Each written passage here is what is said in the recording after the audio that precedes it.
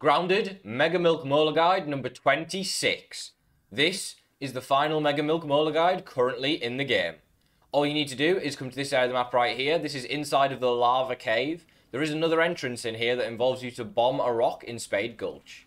Then, just follow my path, break your way through the quartzite rocks behind the lava, and go down here underwater. You will need a tier 2 dagger in order to cut through the weeds here, but once you do, you'll be able to get the Mega Milk Molar. Make sure you collect all of these to upgrade the stack sizes of items for you and your teammates inside of the game.